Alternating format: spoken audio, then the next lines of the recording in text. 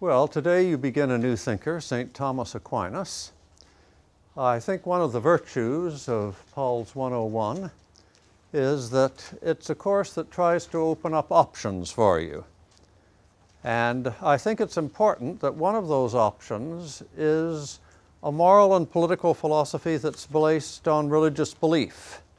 After all, in the Islamic world, religious belief is very much alive. There are many fundamentalist Christians in the West. I myself am a skeptic, but I'll try and present St. Thomas initially, at least, as convincingly as I can, because it's up to you to draw your own conclusions about the nature and existence of God. But if you do believe in God, clearly that colors your whole outlook and your everyday life. Kierkegaard once said that it set him at fear and trembling, the notion that he was living his life under the eye of a perfect judge. And certainly someone who believes in God and believes in the afterlife is going to believe that the whole purpose of the state is to encourage the conditions under which you can achieve salvation. So you must make up your own minds as to whether religious belief underlies moral and political philosophy or whether it doesn't. This is nothing peculiar.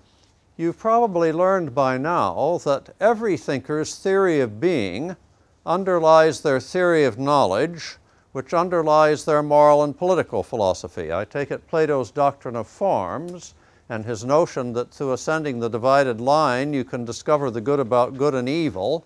These things are the cornerstones of Plato's political and moral philosophy.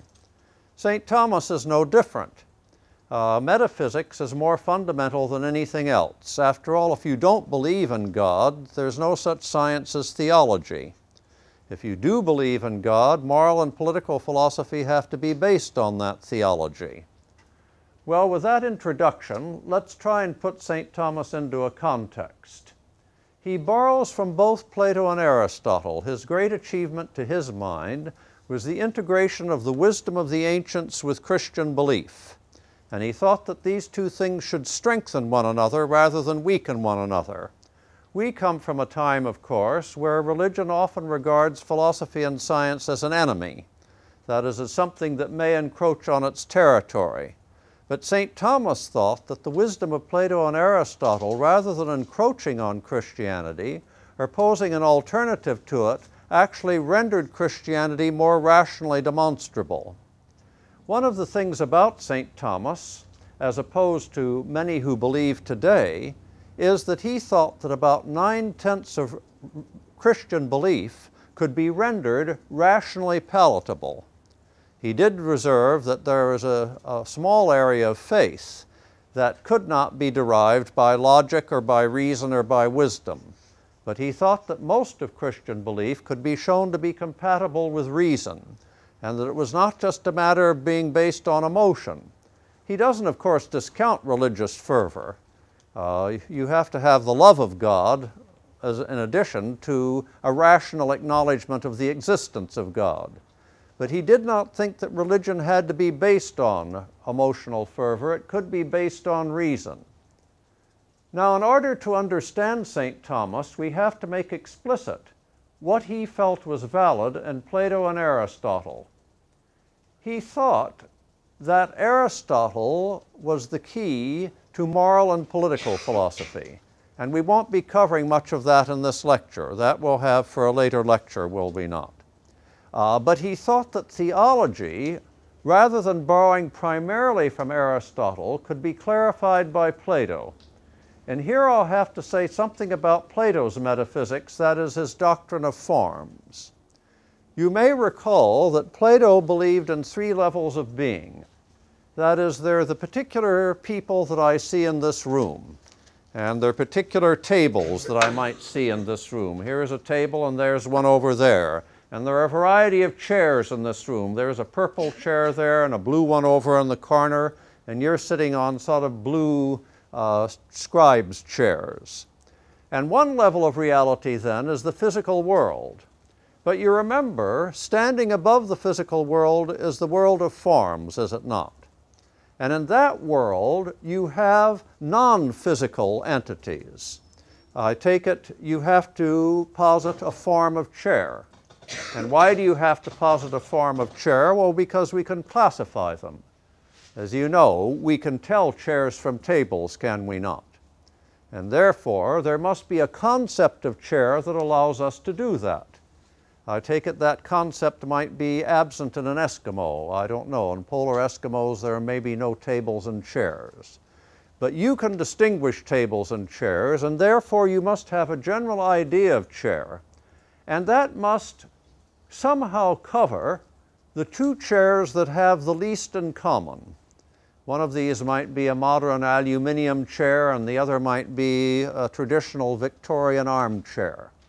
But you call them both by the same name, so you must have a concept that's broad enough to cover them both, must you not?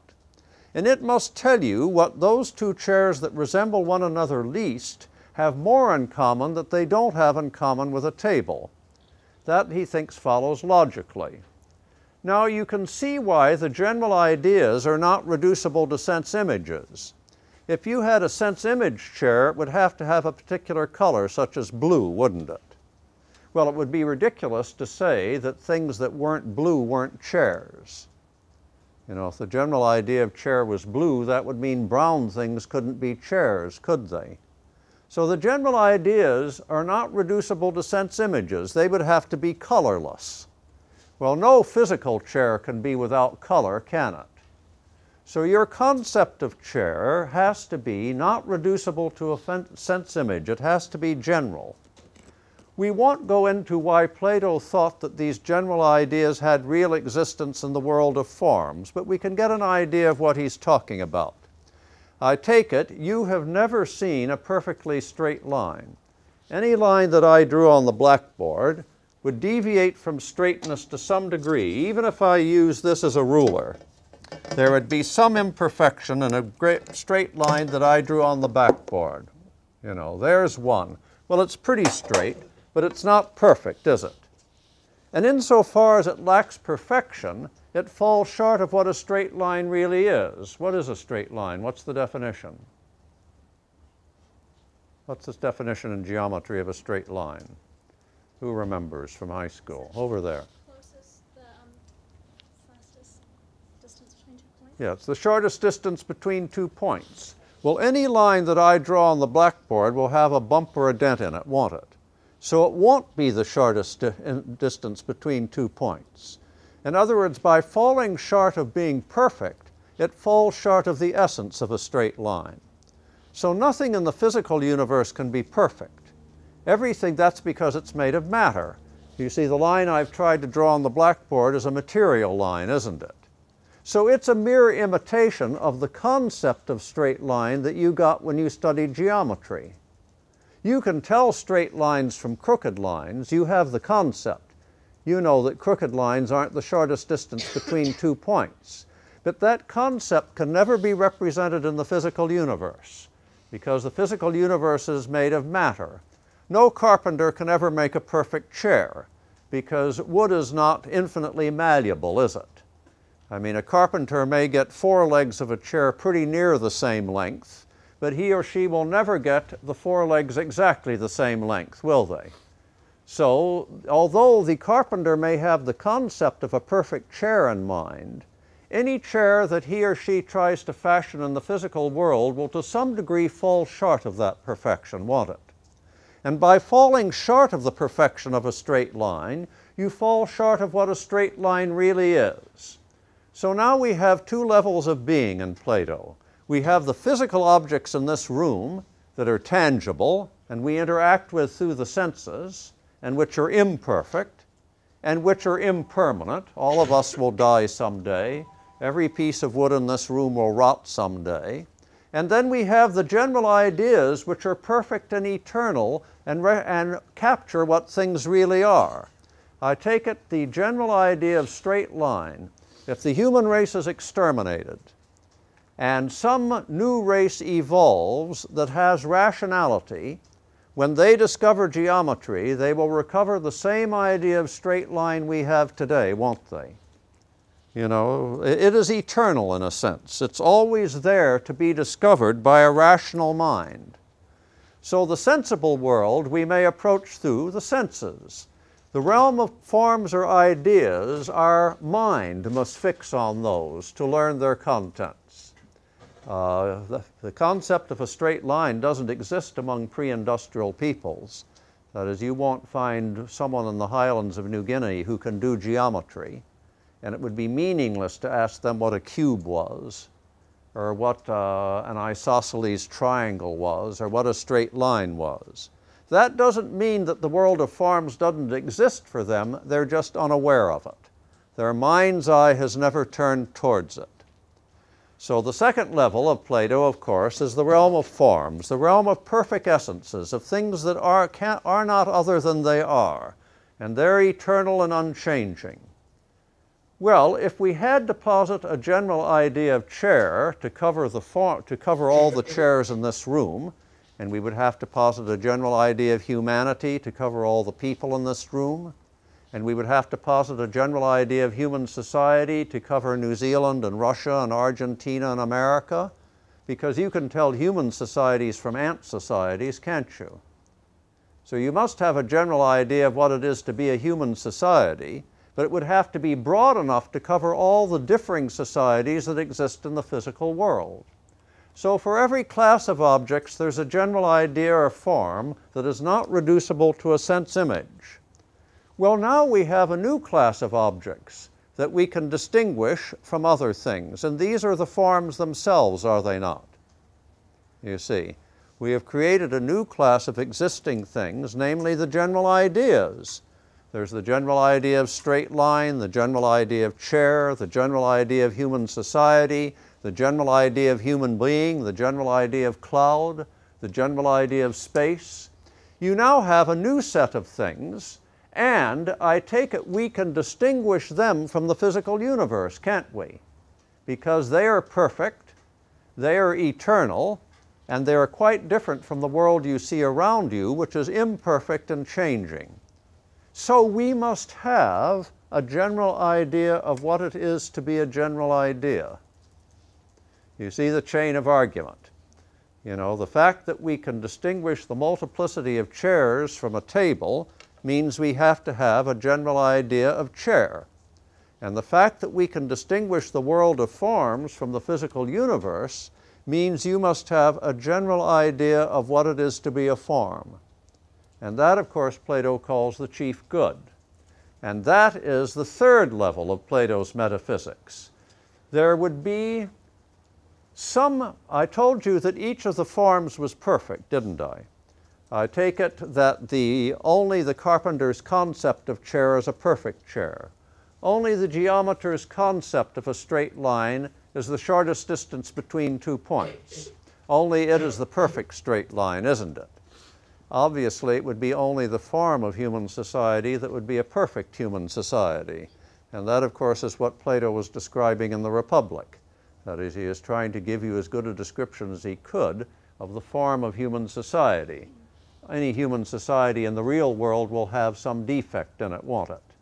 So we would have to go to the world of forms to know what justice was, the perfect human society. What then would the chief good be like? Well, it would be absolute form. It would be an absolute concept of perfection. Plato doesn't claim at the time of the Republic, you'll remember, to be able to discern the chief good. You remember the analogy of the cave where you come out of the cave into the real world and your eyes are not strong enough to look at the sun, are they? And you have to look at the sun as reflected in pools of water, you remember. Well, Plato felt that even his mind at the age of 40 when he wrote the Republic was not sufficiently powerful to have a direct apprehension of the chief good. He could only look at the individual forms in which it was reflected. You know, he could do geometry, he could write about the perfect state of human society. He could look at these individual forms, but the concept of form was to some degree beyond him, but he had inklings of it. I take it that a beautiful painting, we say it's beautiful because of some harmony in the relationship between its parts. We say that the just society is perfect because of a harmony between the classes that make it up. You remember it was supposed to be ruled by the philosopher kings, The auxiliaries were supposed to be essentially the army and the police force, and the masses carried on the economic functions of society. But there was a harmony between classes, wasn't there? That is, those who were preeminent in reason got on with governing, those who were preeminent in courage got on with defending the society, and those who were preeminent as creative artists and artisans got on with the everyday work of society. And they did not impinge on each other's functions. So just as you have a beautifully functioning machine, I take it in a machine, the parts don't fight with one another, do they? They have all been harnessed to a common purpose, and they have a harmony, which is why the machine works. So Plato thought that the chief good must be some divine concept of harmony that was broad enough to cover justice, goodness, justice, beauty, and truth. Because he said, after all, why does the thing have the perfection we call beauty or aesthetic perfection? It's because of a beautiful harmony and balance among its parts. You know, you look at a great painting and you see that the proportions are somehow just right. You know, that's what makes it a great painting. And the colors are just right. And the foreground and the background complement one another. So we know that beauty is a kind of a harmony. Truth is a kind of a balance. What makes an equation true? Well, that it's balanced on both sides of the equal sign, isn't it? You know, 3 plus 3 equals 6 is a true equation. 3 plus 3 equals 5 isn't. So truth has a harmony. And goodness or justice has a harmony. It's a harmonious society which is ordered by a common purpose. So he thought the chief good must be some type of divine concept of perfection, or a divine concept of harmony, and beauty and truth and goodness were all sort of specific examples of that. Just as the chairs in this room are specific examples of the form of chair, so the things in the world of form were sort of specific exemplars of the chief good. You see then the very beautiful whole of Plato's theory of being. That is, it has, Bertrand Russell once described it as having a sublime beauty akin to that of the greatest sculpture. Whether all of it is true is another question, but you can't deny the beauty of the intellectual creation. This notion of a hierarchical realm of being in which all things are explained. You know, we know why the physical world is in flux and nothing is permanent. It's made of matter. We know why the realm of forms is eternal. Well, it's immaterial. It doesn't decay like matter does. The concept of straight line will be the same 1,000,000 years from now that it is today. None of you will survive 100 years.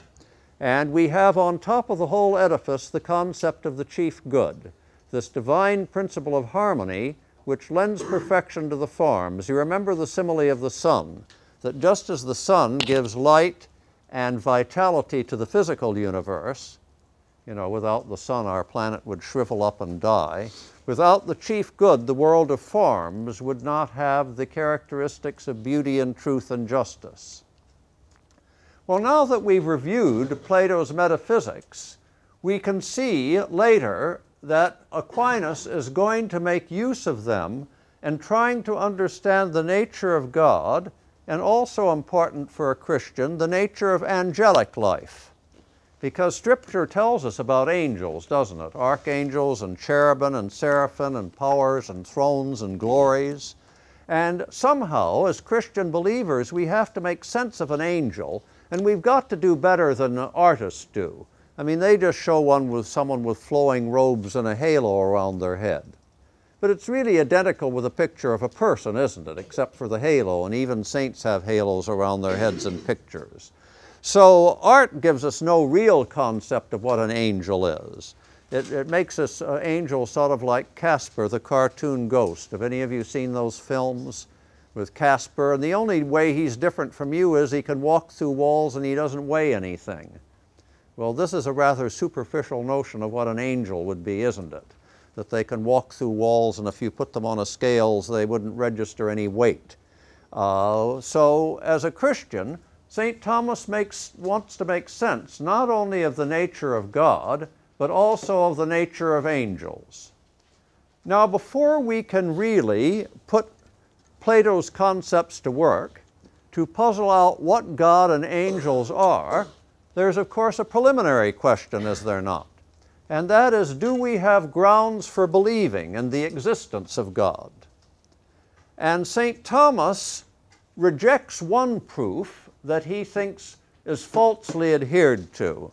St. Anselm had offered a proof of the existence of God, but St. Thomas feels that that proof is a threat to Christian belief because it's defective.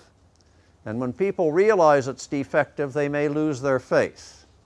He wants to substitute for Anselm's proof his 5 ways, and that is, he thinks he has 5 proofs of the existence of God. So what we'll do, we will first take a look at why he rejects Anselm's proof, and then we'll look at the 5 ways, that is, the valid proofs he feels he can offer for the existence of God. And that may take us a good deal of today.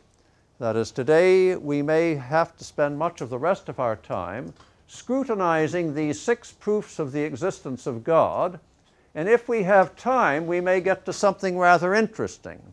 And that is, the French existentialist Jean-Paul Sartre thought he had a disproof of the existence of God.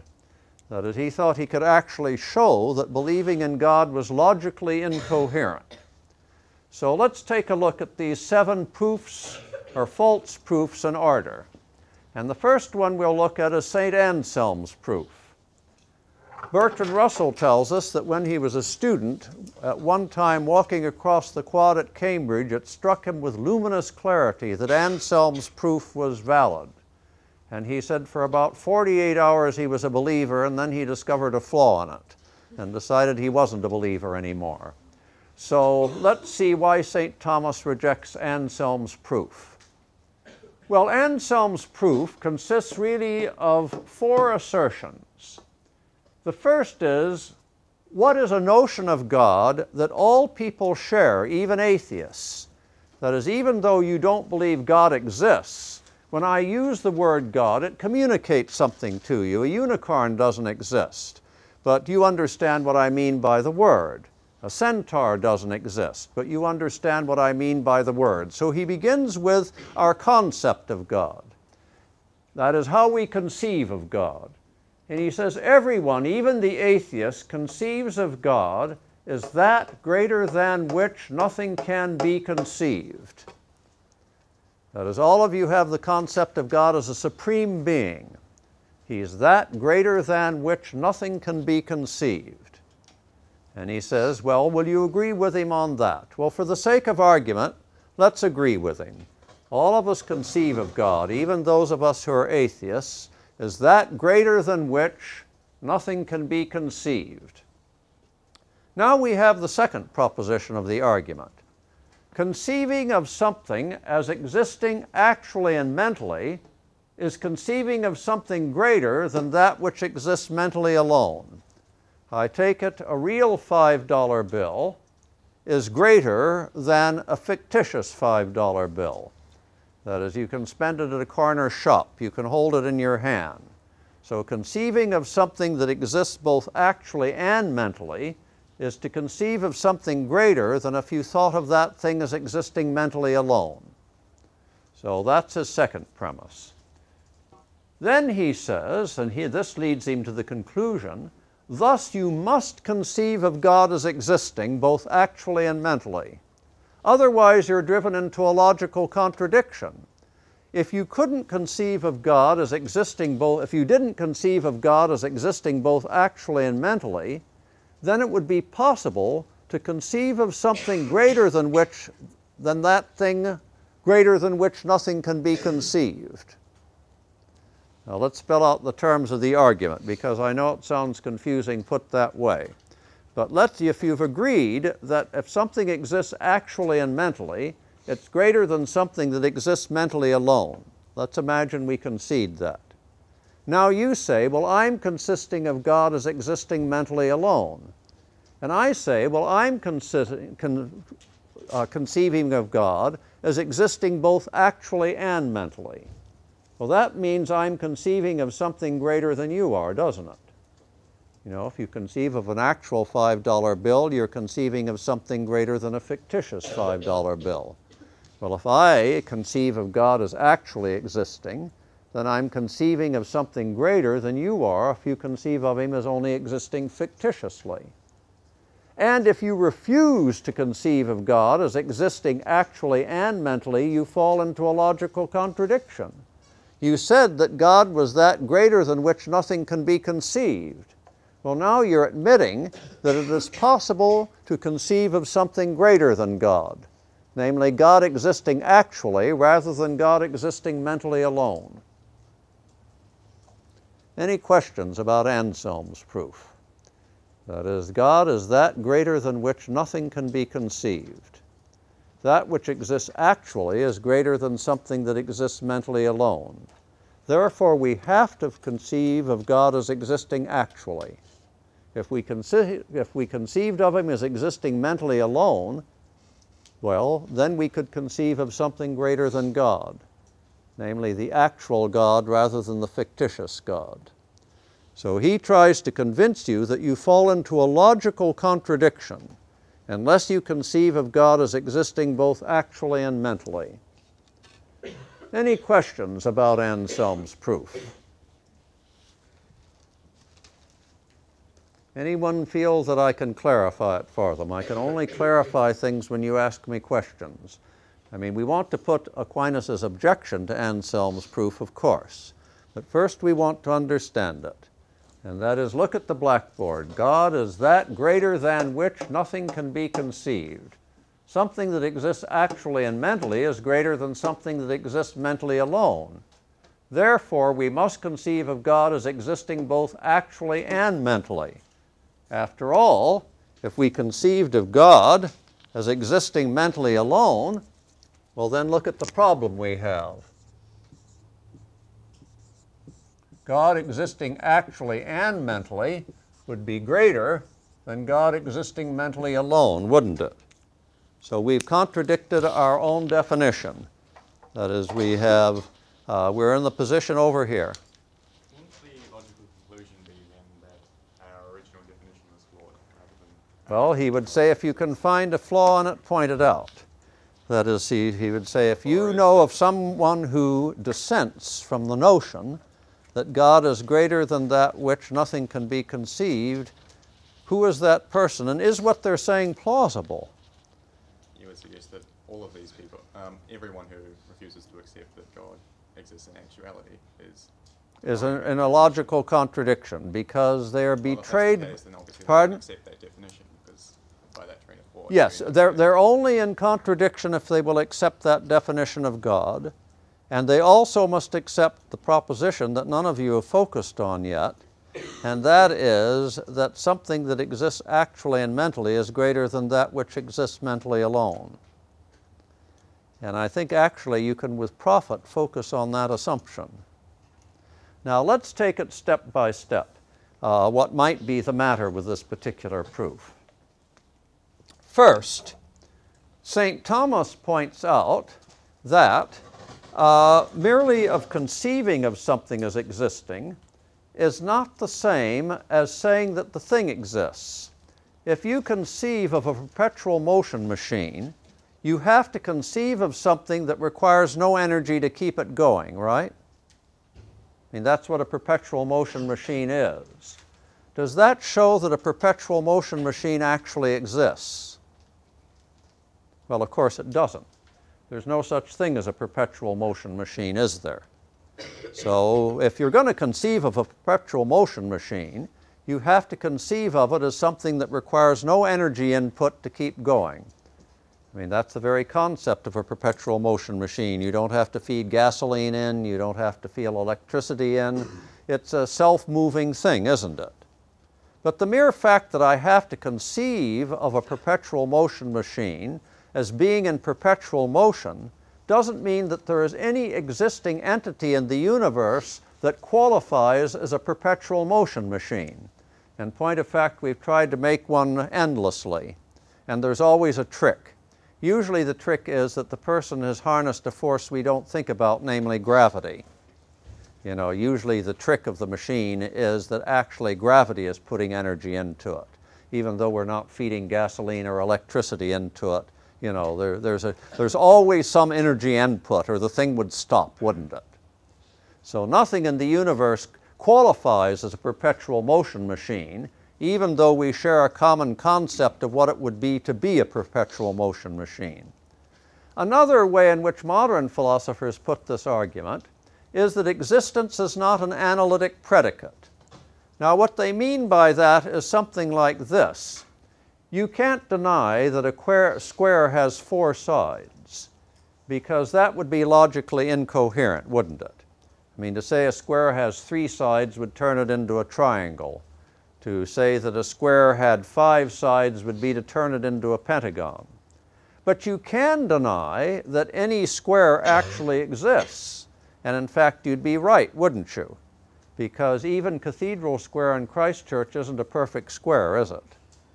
You know, it's not got perfectly straight lines or 90-degree angles, does it? So they would say that many things can be analytic predicates. You may say that a husband is a married male. But if marriage has died out completely in our society, there'd be no such thing as a husband, would there? In other words, they're analytic predicates of the concept of husband. Namely, a husband has to be a male and a husband has to be married.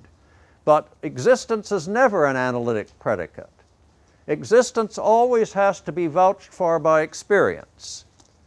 That is, if I said a red balloon is floating in the hall, well, without going out in the hall, you would be able to tell me what a red balloon was. But you could only tell me that it was out there if you went out and looked, wouldn't it? You could sit here and use logic from now until doomsday, and you would never know whether it was a fiction that there was a red balloon in the hall or whether one was really there. So any time you posit the existence of something, that is not a predicate that can be deduced by logic. It has to be checked against experience. And that, of course, plays into the atheist's hands, does it not? He would say, all right, show me evidence of the existence of God that's available to the senses, correct? You see the point. And then you can say, what about miracles? And you get into a long argument about whether the veracity of the people who talk about miracles is to be trusted, etc., don't you?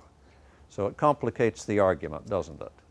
So another way of putting St. Thomas's point is that most predicates can be derived analytically from a concept. But Anselm is trying to do the impossible when he tries to derive from the concept of God the fact that God exists. Existence is not an analytic predicate. He would have to produce evidence of God's existence. He can't do it by pure logic. You see the point St. Thomas is making. He says the mere fact that we must conceive of God as existing does not show that God actually exists. The mere fact that you have to conceive of a perpetual motion machine as requiring no energy input does not mean that there is any machine in the universe that doesn't require an energy input. Now, I think there's a much more direct way of discrediting this argument, and that is by focusing on the cash value of what the words greater than mean.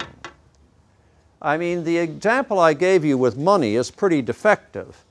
Not only is a real $5 bill more spendable than a fictitious $5 bill, a real 1-cent piece is more spendable than a fictitious $1 billion, isn't it?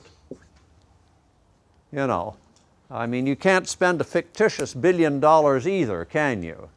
And yet there seems to be something strange about saying that a 1-cent piece is greater than $1 billion. Or let me put it another way.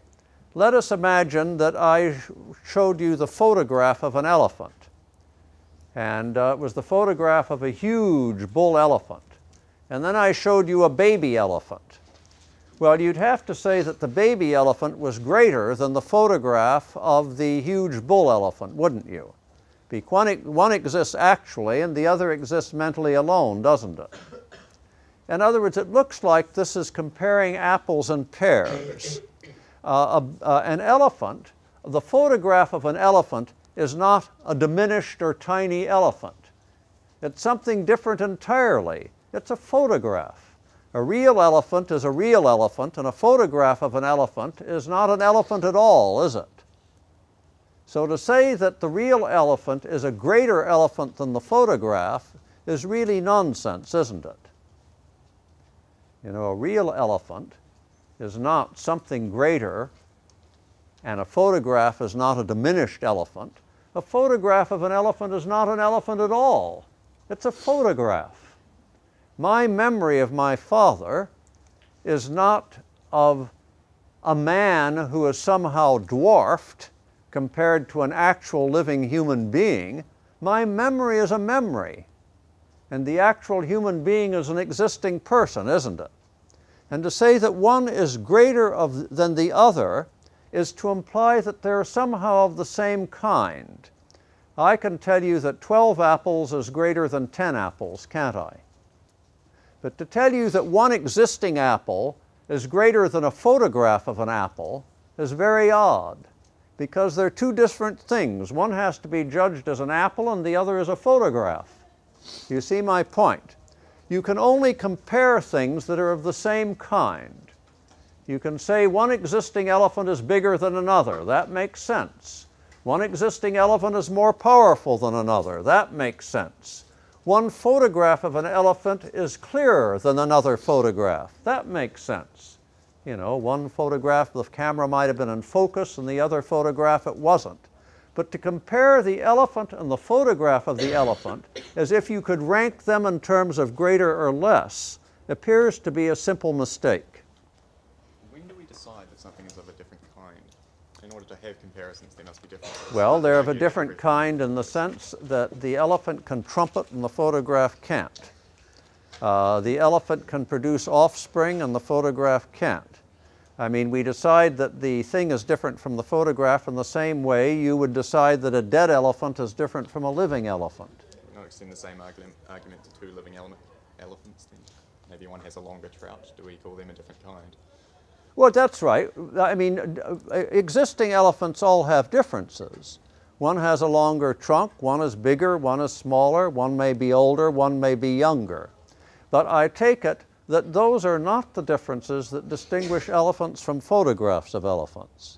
What distinguishes them is whether they have the predicate existence. You see, it ties into the earlier argument. The real elephant, however punny, is an existing thing. The photograph, even if it's the biggest elephant that ever lived, is a mere photograph of a non-existing entity, isn't it? And you have to ask yourself, how can we compare these things in terms of greater than less? Over here. Well, I mean, isn't the point that what we're comparing here is we're comparing concepts of God here, and these concepts of gods have different qualities. They are greater than which nothing can be conceived. The fact of the matter is that the quality of the concept of God being actual, whether or not that it's the concept of actuality that we're really talking about, aren't we? Rather than an actual physical existence, we're talking about the concept of it being of them physically. Well, this is St. Thomas's point, that merely because you have to conceive of God as existing doesn't show that anything in the universe that exists deserves the name God. But doesn't it mean that that concept is greater than the concept of God not existing? The concept of a perpetual motion machine existing, and essentially what Anselm is saying is that the concept of this perpetual motion machine existing is greater than the concept of a perpetual motion machine it's a fiction. not existing. Yeah, and the way to attack this argument is to say the difference between an existing and a non-existing thing cannot be a quantitative comparison. It's a qualitative comparison. You know, a quantitative comparison you can do with only things that are of the same kind. You know, I can see that today in this classroom, sadly, there are only about 70 students when there should be 100. And 30 students will wonder why they flunked the course. Well, you all know. So I can distinguish between 70 students being here and 80 students being here. To say that each of you are greater than a fictitious Bertrand Russell who might be sitting here is very strange. I mean, in point of fact, none of you would understand the lecture as well as he would if he were here. But the fact that he isn't here means he can't understand the lecture at all. You know, he's just not here. It's like saying that an existing imbecile has a greater mind than my concept of Bertrand Russell. Well, he does in a sense, because he's got a mind and my concept of Bertrand Russell doesn't have a mind at all. But it is not a very sensible comparison. Do you see the point? And therefore I think Aquinas is quite right to reject Anselm's proof. So this, in his mind, clears the way for his offering his own 5 ways. That is, his own 5 proofs of the existence of God. Now, the first of these proofs is that you'll note that St. Thomas starts with something observable, not with mere ideas. And he says, all of you can observe that there is motion in the universe. You can observe me fiddling with this pointer. I can observe you writing with your pens. We can observe the planets moving through the heavens. We can observe children running around at a playground. So all of us can take as absolutely certain that motion exists. Now, we all know that what's in motion today was caused by what was in motion yesterday, or a moment ago, 2 seconds ago. If you see a billiard ball moving along the table, it was put in motion by a billiard ball that hit it a moment ago, wasn't it? So we all know that there are sequences of movers leading back into the past. Well, he argues that you cannot imagine such a sequence extending infinitely in the past, or there would be no first cause of the whole sequence of motion. In this particular case, we assume there must be someone with a pool cue that started the thing going, don't we? So if we see a billiard ball in motion, we think, well, we can't posit an infinite number of billiard balls going into the past. There has to be some origin of that sequence of motion. That is supposedly one proof, and of course this unmoved prime mover he will eventually claim as God, though he has a number of steps to go first. At present we wouldn't call it God, we would just call it the unmoved prime mover, the explanation of all the motion in the universe. He makes the same argument about causality. He says every effect that exists in this room at this moment was caused by something that existed a moment ago. You know, if you show me a burn on your hand, it was caused by your touching a radiator a moment ago. If you ask, why is the radiator hot, I can point to someone turning the radiator on 2 moments ago. If you can ask why turning that little knob on the radiator works, I can give you the theory of electricity or the theory of thermodynamics. You see the point? So he would say, just as there are chains of movers going into the past, there are also chains of causality going into the past. And he makes the same argument. He says you can't posit an infinite change of causality of going into the past, or you would have no explanation of the causal effects of today. You have to posit an uncaused first cause. And of course he is eventually going to try to convince you that that's God. Now actually, all you'd have to posit, as we'll see in a moment, is that there might be a multiplicity of uncaused first causes, wouldn't you? In other words, even if he can prove that there's an uncaused first cause, it could leave you as being a polytheist. Aristotle used the causal argument, and depending how you count them, he had about 35 to 56 unmoved prime movers. He thought every different type of motion must have a different origin. You know, growth was one type of motion, and running around the room was another type of motion, and the movement of the planets was another type of motion. And he used much the same argument, but in his mind they didn't all lead back to one uncaused first cause. They led back to a multiplicity of uncaused first causes. And we'll see in a moment that Aquinas feels that even if he has demonstrated that gods exist, he hasn't shown you that they need be singular rather than plural. Over here. I'm sorry, I'm not quite clear on why he's saying there can't be an infinite series of causes. Why can't that be an infinite series of causes? Yes, well, most of us today find these two arguments unconvincing. That is, we would say, after all, you can imagine an endless sequence of billiard balls going into the future, can't you? That is, if a ball today has momentum, it'll transfer that to another ball an instant from now, and it'll transfer that to another ball 2 instants from now. Yeah. And if we can imagine that going infinitely into the future, why not imagine it going infinitely in the past? And I think this is one of the reasons why these two arguments have relatively few adherents today. The third one is a little more tricky, and that is the argument from necessary versus contingent being. Now, St. Thomas says, you are only contingent being. We can all imagine the things that are necessary to sustain you in existence. For example, you can only exist within a relatively narrow range of temperatures, right? If someone set fire to this room and the temperature got too hot, that would be the end of you, wouldn't it? And you can only exist if there's oxygen in this room. And you can only, there are a whole range of things on which your existence is contingent. And he says, now imagine that everything that exists in the universe today exists merely as contingent being. Well, what would that mean? Well, what it would supposedly mean is this. Let us imagine that, for the sake of simplification, only 1,000 things exist in the universe. Of course, there are billions and billions of things, but St. Thomas would say that's irrelevant to the argument. Now, every one of those 1,000 things only exists problematically. That is, each one of those 1,000 things at this moment has 9 chances out of 10 of being in existence and 1 chance in 10 of not being in existence. Your chances are much higher than that, of course. I mean, it's hard to see why you would go out of existence in the next instant unless a meteorite struck. So your chances of being in existence at this particular instant might be about, 1,000,000 to 1. But we've agreed that it's problematic, that you are not a necessary being, you're a contingent being. Now imagine someone, 1,000 people sitting in a room.